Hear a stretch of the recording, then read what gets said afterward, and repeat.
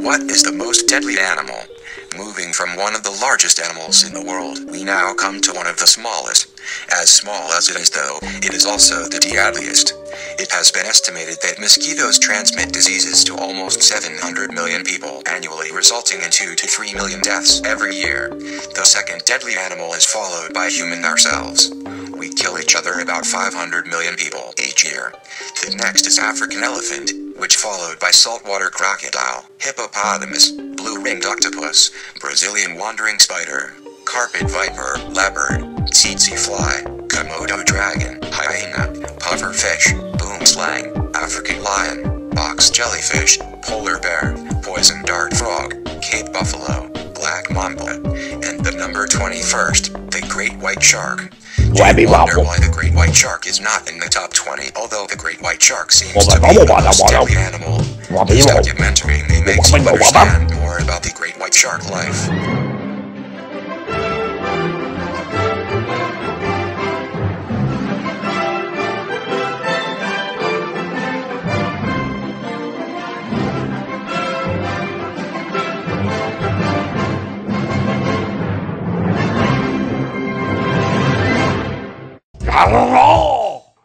In ecology, let's look at the great white shark niche. A great white shark eats fish, pinnipeds, seabirds, dolphins, seals, and other sharks.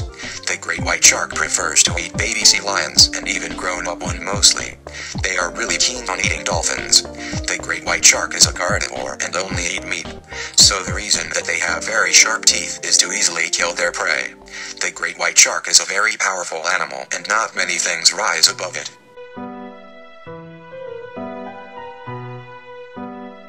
In the natural history, many scientists believe that the great white shark is evolved from Megalodon, the biggest shark in the world.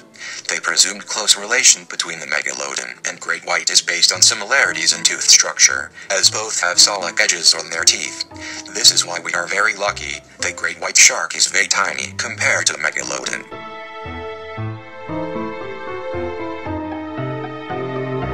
For the inheritance pattern, scientists is investigating and found that the protein function in great white shark is similar to human. Human can complete the genetic map but still cannot identify clearly about the genetic function of the gene. This is because human dissect only 10 female great white sharks as examples so far. For the variation, tooth from the lower jaw of a white shark. Some are serrated triangular teeth. Some are lobes of caudal fin at about equal size. Some are caudal keel. Some are black spot which may be present at axle of pectoral fin or lunate tail.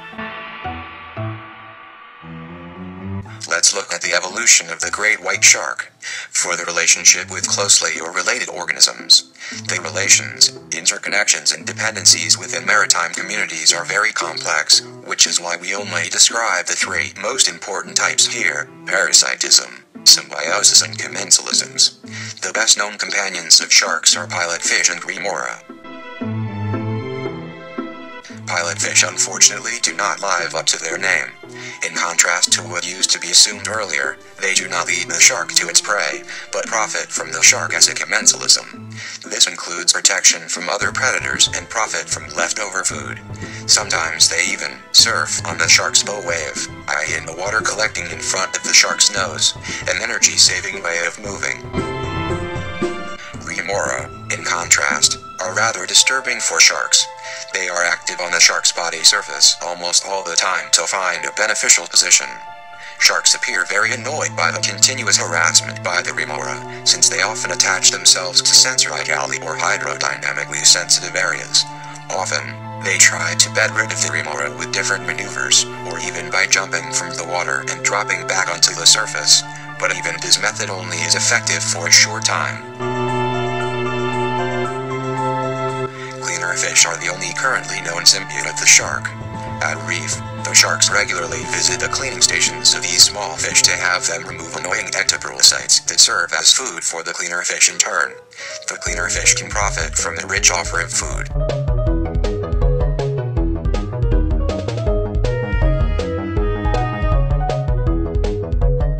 Copepods are the bane of the sharks. They are endo as well as ectoparasites. They are considered zooplankton. Divers can often see them as dark, elliptical elliptic spots on the dorsal fin or head and gill regions. They can be a few millimeters or several centimeters large. For an adaptation among the very largest of sharks, the great white regularly reaches a length of 20 feet and a weight of more than 2 tons. There is reasonably good evidence that the species can reach lengths of 23 or even 26 feet, but such individuals are notoriously difficult to confirm, let alone weigh. As with other animals, the great white's color is highly variable. In general, the species is dark above and white below, a pattern called counter-shading. Counter-shading makes the great white difficult to see because it reduces the contrast between its belly in the shadow of the shark's bulk and its back illuminated by sunlight. Back and flank color in the great white ranges from bronzy and grayish-brown to various shades of gray. Pacific coast specimens tend to be very dark, almost black, above. This darkness helps camouflage the great white against the dark, rocky bottom over which it typically swims. Like other sharks, the skin of a great white is very tough and studded with tiny, tooth-like scales called dermal denticles. Dermal denticles protect the skin from damage and are replaced continually. Each individual denticle has a flat, table-like crown that has a series of raised ridges. These ridges reduce the drag and noise generated by a shark's swimming movements, enabling the great white to glide efficiently in ghost-like silence. As in other sharks, the upper jaw of a great white is not fused to the skull. Instead, the jaws are slung loosely beneath the skull, held in place by flexible connective tissue and braced by accessory cartilages. Special muscles pull the jaw complex forward and down, riding on grooves on the undersurface of the skull. This arrangement allows the great white to protrude its jaws outward from the head, extending the reach of its teeth and creating a partial vacuum that helps suck in prey.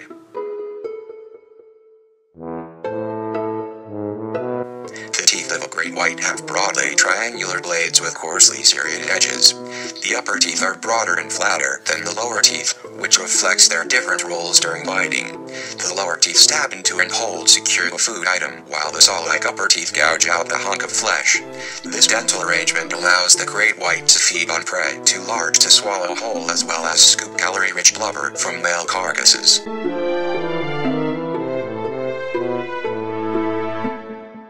The eyes of a great white are relatively large and well-developed. The retina, light-sensitive tissue lining the back of the eyeball of this species, contains both rods and cones in a similar ratio to that of humans, about 4 to 1.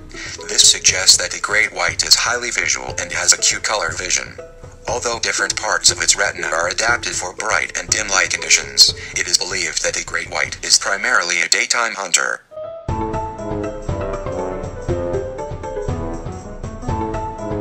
Each nostril of a great white consists of a flap of skin that controls water movement into a cup-like structure.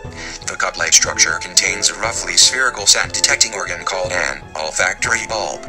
Each olfactory bulb is composed of a series of closely packed plates of tissue that are extremely sensitive to dissolved chemicals. The great white has the largest olfactory bulbs of any shark species measured to date, enabling it to locate bleeding prey, decomposing whale carcasses, and seal or sea lion colonies by their distinctive odors. Like other sharks, the great white has specialized sensory organs that detect extremely minute electrical fields. These organs, called ampullae of Lorenzini, consist of clusters of miniature test tube-shaped structures with a sensory hair cell at the base and filled with an electrically conductive jelly. Externally, the open ends of these ampullae appear as clusters of tiny pores peppered over the head.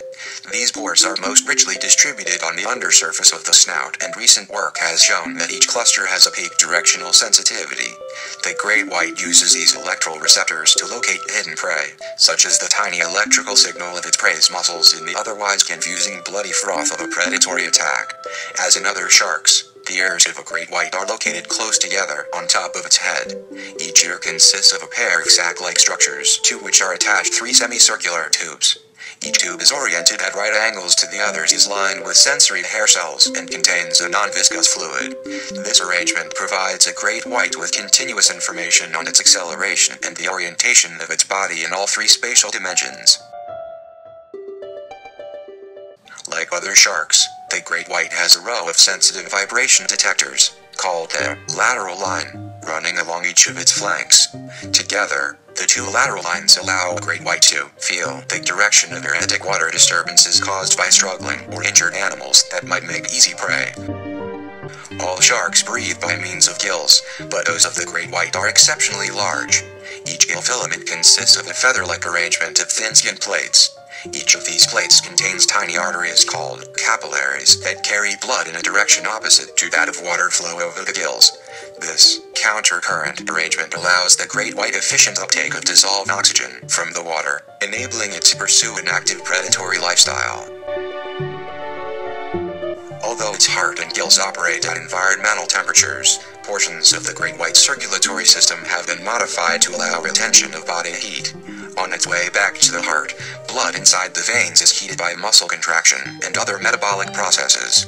This heat is transferred to the arterial blood as it passes through a tightly intermeshed network of tiny veins and arteries. These veins and arteries carry blood in opposite directions, allowing efficient transfer of metabolic heat in what is termed a counter-current heat exchanger. The great white has such heat exchangers around its brain, stomach, and swimming muscles, enabling it to function effectively in waters too cold for most other sharks. Like other sharks, the great white has paired and unpaired fins. The pectoral and pelvic fins are paired, while the first dorsal, second dorsal, anal and caudal tail fins are unpaired. The pectoral fins control banking, turning, ascending, descending and braking, as well as acting as important signaling structures. The first dorsal fin is important in preventing unwanted roll, keeping the shark on an even trim. The caudal fin is the main propulsive structure, featuring an efficient crescentic shape and supported on either side by sturdy keels. All these fins allow the great white to finely control its movement through the water. As in other sharks, the great white practices internal fertilization. Mother great whites retain yolky, thin-shelled eggs within the body until development is complete. Such a reproductive mode is termed ovoviviparity. After a gestation period of a year or longer, 5 to 10, and possibly as many as 17, 3 to 5 foot long pups are born in shallow coastal areas. After birth, the pups receive no parental care and are left to fend for themselves. It is believed that post-partum great whites may take a year or more off to rebuild their energy stores before becoming pregnant again.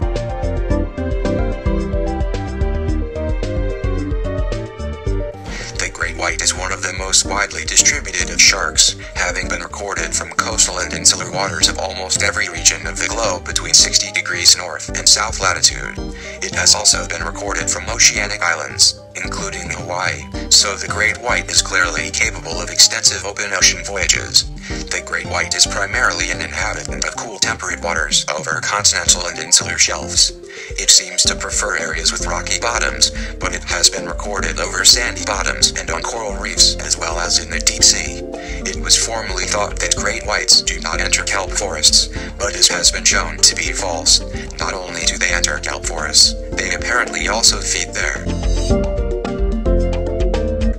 For the longevity, scientists have discovered that great white sharks actually live longer than previously thought. Using radiocarbon age estimates, Dr. Hamady and colleagues at Woods Hole Oceanographic Institution determined the animals can live to the ripe old age of 70 plus years. These findings mean that great white sharks, like humans, may take longer to mature. It also means that overfishing may pose more of a threat to them than previously thought. Nowadays, high risk of extinction because the great white shark was hunted for human sport and was hunted for the teeth and fin. Great white sharks, Carcharodon Carcharias, are now listed as vulnerable, so that human influences affecting heredity, it is vulnerable and in danger, so scientists tried to breed the great white shark.